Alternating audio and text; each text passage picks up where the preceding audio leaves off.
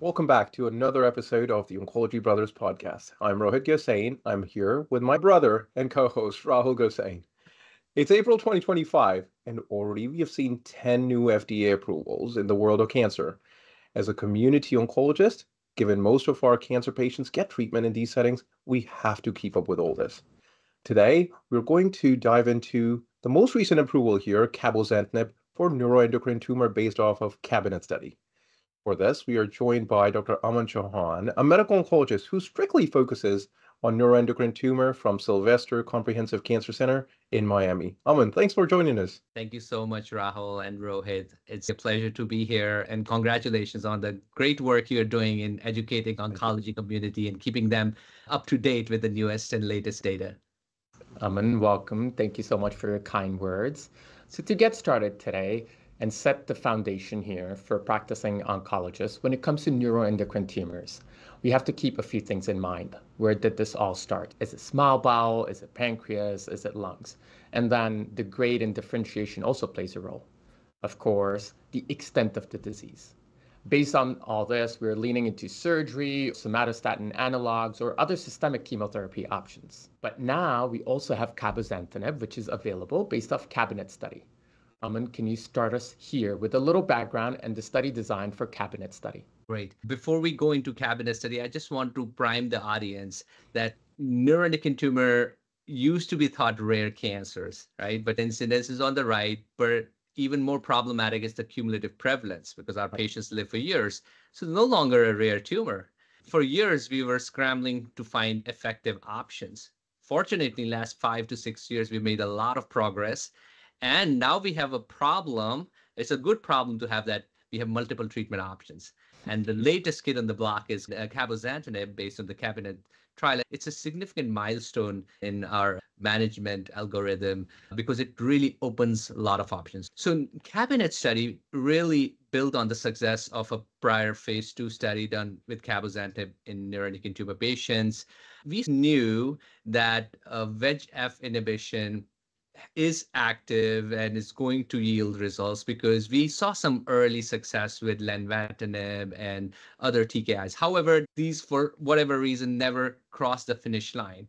And that's where kudos to pNET team, especially Dr. Jennifer Chan. They continued. This was a study looking at all neuroendocrine tumors, had 2 cohorts, pancreatic NETs and extra-pancreatic neuroendocrine tumor cohort.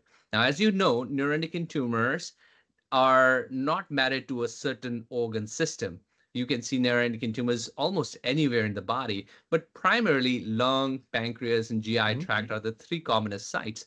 And many studies have often either left out lung NETs or certain subset of NETs. So this is the bad, positive and very inclusive. It was all comers.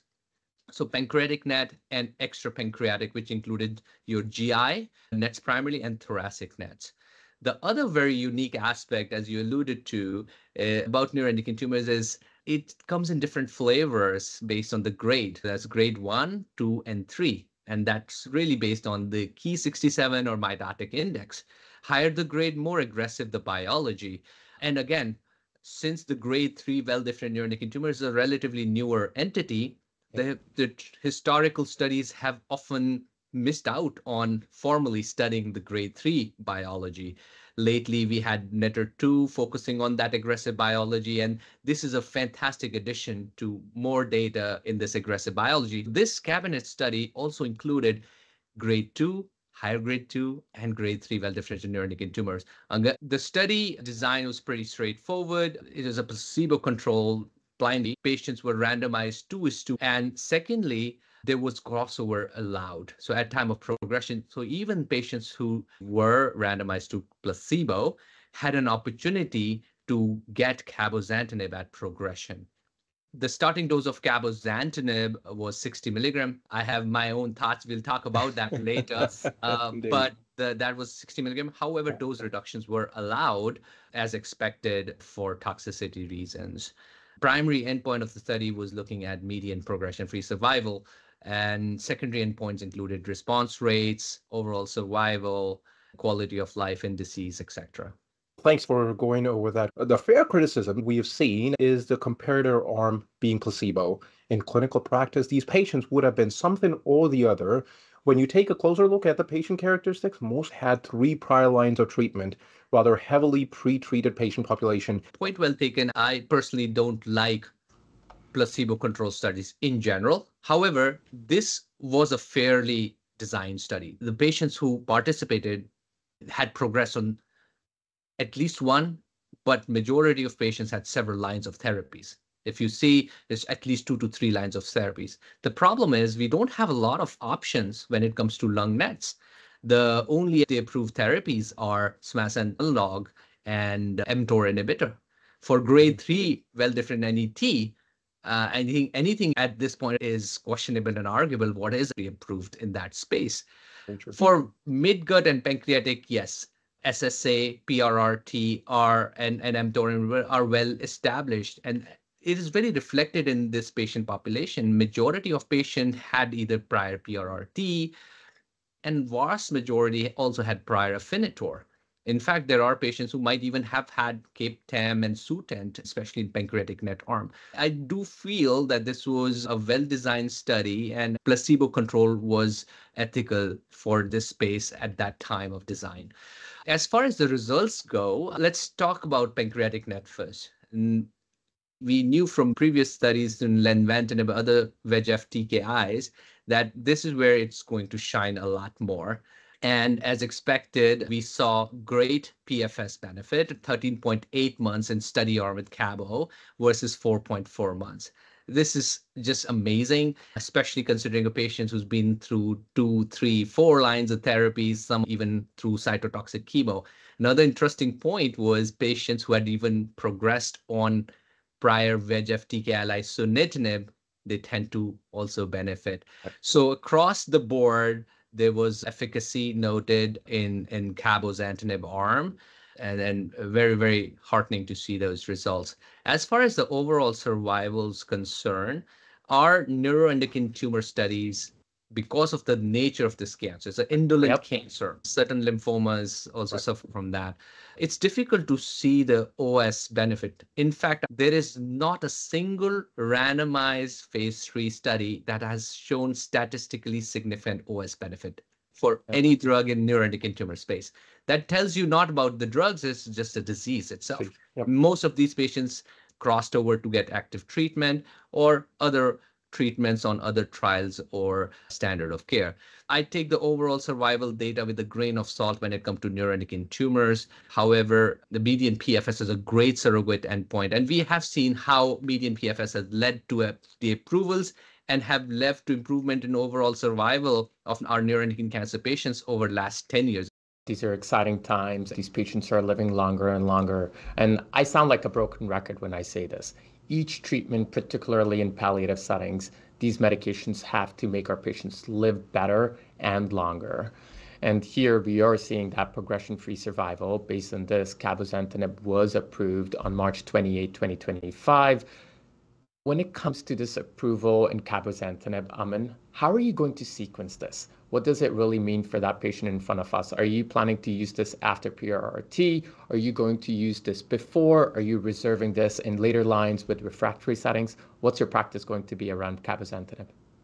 Great question. I wish I could give you a straightforward answer. Neuroendocrine tumors are very nuanced. You know, right behind me, you see a zebra, and zebra is our mascot because no 2 zebras has same zebra stripes. So no 2 neuroendocrine tumor patients are same. You see a lot of divergent dichotomy in behavior of these cancers based on the grade, etc. So somebody might be stable on somatostatin analog for 10 years, and the other similar patient might have just progressed on 6 months.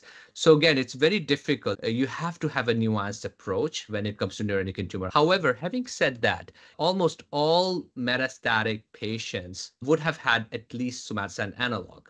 And that's the FDA label too, progressed on prior therapy. And that prior therapy, most of the time for low-grade patients would be SSA. PRRT is now based on its efficacy and comfort level and quality of life improvement data has consolidated itself as a go-to second line for most patients. Cabo, I foresee, is going to fill in the third line niche. If there's a patient who might not be a good candidate of VEGF TKI, we have then other options for example, somebody has a large volume disease, pancreatic NET patients rapidly evolving. I'm going to try cytotoxic chemo with CAPE-10.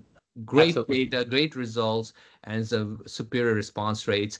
So again, you really have to tailor to each needs. We are, however, noticing that prolonged use of alkylator-based therapies like temozolomide can heighten the risk of MDS, leukemia, especially in the era of theranostics, where most patients will get some radionuclide-based therapies. My preference is moving away from using too much of alkylator-based therapies unless a specific scenario necessitates it. I see cabozantinib entering in the third line space and still leaving a lot of plan B options for us, be it Afinitor, sunitinib, CAPE-10, etc. Good times, especially for pNET patients. When it comes to lung nets is very unique because there is a vast population of lung net patients who won't express somatostatin receptors. So that takes somatostatin analogs and PRRT out of our armamentarium. So it's even more crucial to have non-SSTR targeted therapies available to us. So right now we had Afinitor on label, especially if you have a lung net patient who don't express somatostatin analogs, we can arguably use Afinitor and then cabozantinib right away. Similarly for grade 3, that's our third major category now. Grade 3, site agnostic, no matter where they're coming from. For grade 3 well-different neuroendocrine tumors, NETTER2 really sets the stage for upfront use of PRRT in the right patient. Oftentimes, grade 3 patients can suffer from rapid tumor growth. So we are short of time and we are not able to get the PET scans and PRT lined up and nuclear medicine referrals. So starting chemo is not a bad choice. Chemo followed by Cabo or PRT followed by Cabo may be a very good option for higher grade tumors. And that's how I foresee it's going to start moving behind PRT, but above other targeted therapies, the third line space. And one thing to reiterate here is when we're talking about PRRT, not every single patient is going to qualify for this. Access still ends up being an issue in rural settings. You still have to keep the kidney function in mind. And again, for extra-pancreatic, we're still seeing that PFS benefit with cabozantinib. And the study showed there was benefit in all subsets.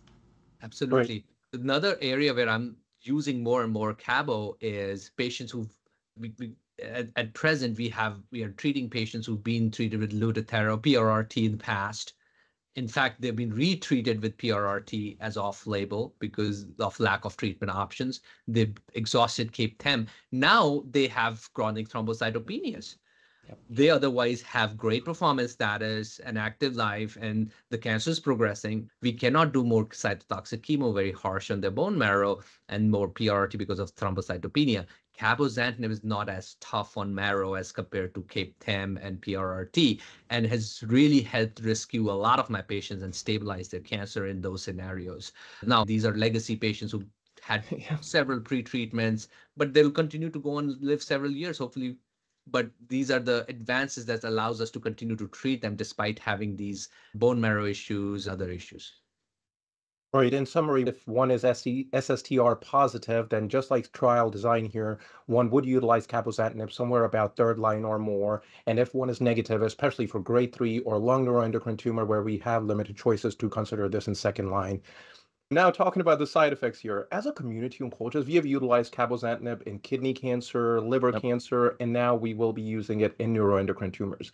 We have seen the class side effects for TKIs, that is GI side effects or hypertension, but some of these GI side effects can also mimic the underlying disease of neuroendocrine tumor itself. Aman, as we were talking about the study design for 60 milligrams, do you start these patients off at 60 milligrams or rely on 40 milligrams and then decide this needs to be up titrated?